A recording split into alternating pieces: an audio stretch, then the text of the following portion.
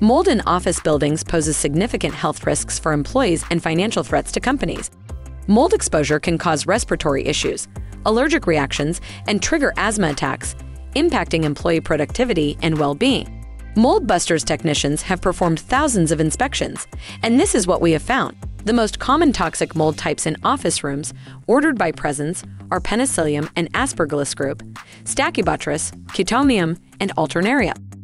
Only 20% of the tested office rooms were mold-free. Regular ventilation can significantly reduce the risk of mold in the office.